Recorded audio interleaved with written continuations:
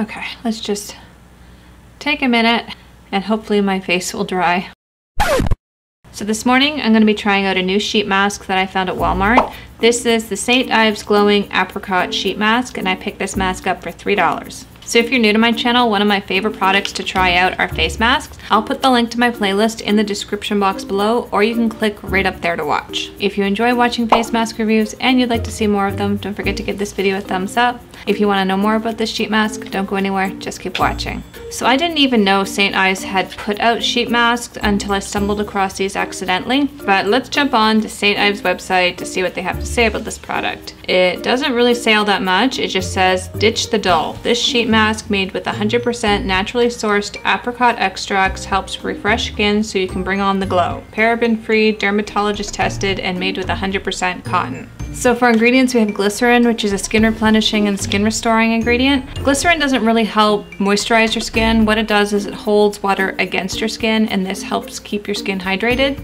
Next, we have a Guave Americana stem extract, and this is an anti-inflammatory. We also have caffeine, which works as a diuretic and aids in circulation and is an antioxidant. And according to Paula's Choice, it has the ability to calm irritated and reddened skin caused by sun damaged and rosacea. Next we have vitamin E, which is an antioxidant. Next we have niacinamide, which is another name for vitamin B. And this is also a skin restoring ingredient that helps with uneven skin tone, fine lines, and dullness. Alright, so how do we use this? Unfold mask and position it over clean, dry skin. Smooth to fit the curves of your face, adjusting around the eyes, nose, and mouth. Leave on for 10 minutes and soak in the magic. Okie dokie.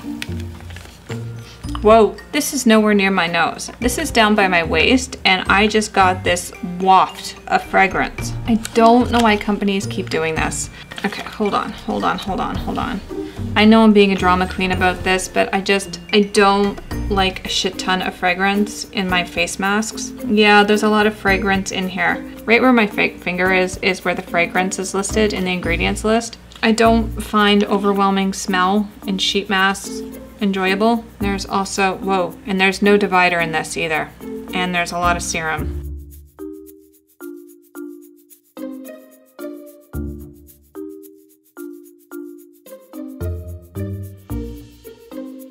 Okay, this thing is drenched in product. Like, it's almost running down my neck. I guess one positive is I'm not having any trouble smoothing this out and getting it on my face. I mean, I'm having a few issues getting it to lie flush against my eyes, but it's smoothing out, but it is absolutely drenched in product.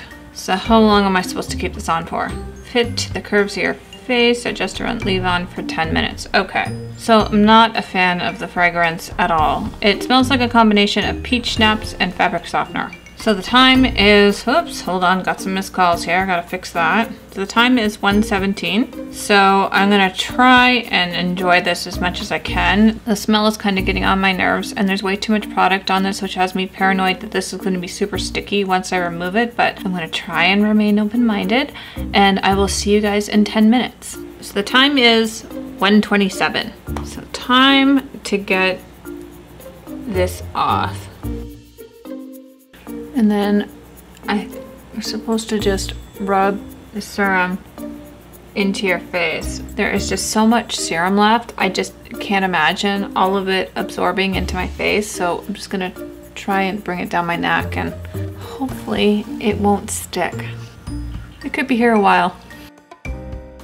Okay, let's just take a minute and hopefully my face will dry. Okay, so I've given it like another 5 minutes and my face is still drying. So let's talk about what I don't like first to get it out of the way. So unfortunately with this one, there is so much added fragrance to this that it made this mask almost unwearable for me. I'm not one who is super sensitive to scents or anything. Fragrance in skincare is a pet peeve of mine. I don't typically care for it. I find it difficult to lay back and relax and enjoy the mask when I have something that smells like fabric softener directly under my nose. Also, this mask is drenched in serum, which is one thing I could possibly get past, but I was just unable to enjoy this one. It just felt like the whole thing was just coated in peach scented fabric softener all over my face.